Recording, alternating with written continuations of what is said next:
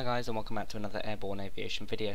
Today we're going to be looking at how to install IVAO models for vPilot and VATSIM.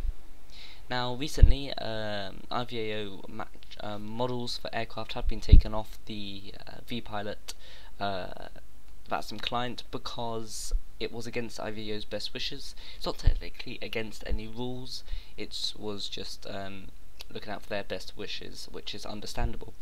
However, they do by far the best model matching for VATSIM, and so we're going to try and still put the IVAO models into VATSIM. Okay, now before we get started, you're going to have to download the IVAO pilot client. So to do that, we just go to the IVAO website, which is linked in the description below. You go Resources, Software, IVAO pilot client, and then you download the one for FSX and Prepared 3D. So once that's downloaded, you want to open up IVAP and just run the application. Next, I accept, etc, etc, etc. Single PC, that's fine, and I'm going to do it for Prepared. Okay, now this all here is pretty self-explanatory. You're just going through and just following all the steps, like so. Okay. Do you want to run the MTL installer? Now this is very important, this is what's going to give you the model matching, and so we definitely want to install that, yes. And now you can pick one of these two. I'm going to run mine in full screen mode.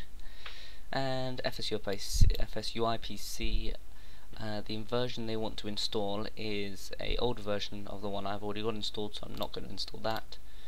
However, if you don't have FSUIPC, definitely install it, it's very useful. And we don't want to install the TeamSpeak voice client because we're not going to be actually using IVAO. And then hit install. And once that's installed, I'm not going to install it again. Once that's installed, you want to go to Lockheed Martin P3D or FSX and go to your SimObjects folder, and there should be an IVAO_MTL file folder in your SimObjects folder. And so in there should be a load of different folders with different aircraft in them, for example the 737.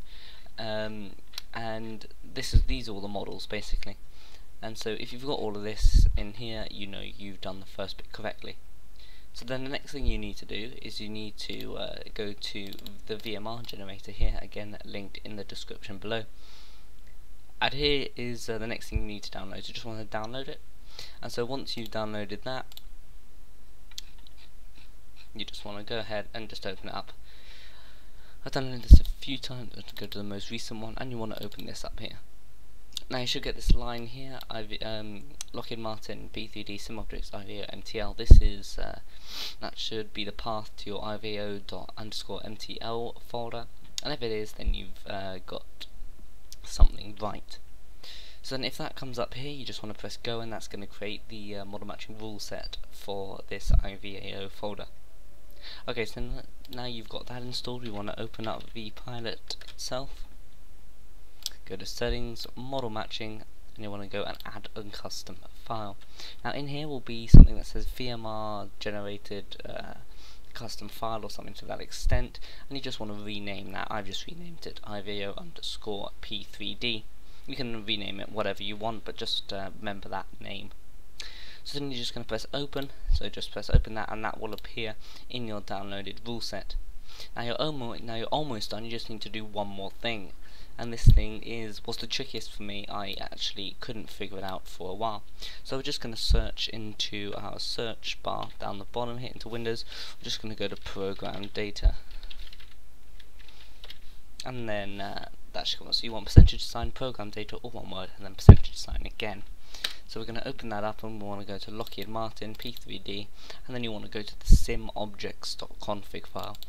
Open that up. Now by default there will be 9 entries here, however we want to enter a 10th. I'll copy this in the description below, so you can just copy it in if you want. But the title, I'm not sure if it has to be the same as the one that you've got as your model matching rule set, but I just put it in just in case. And so you put all of this in, I'll copy it below as I said, and then save that, close it, and you should be good to go. If you have any problems, please let me know in the comments below, and I'll do my best to figure them out and help you out.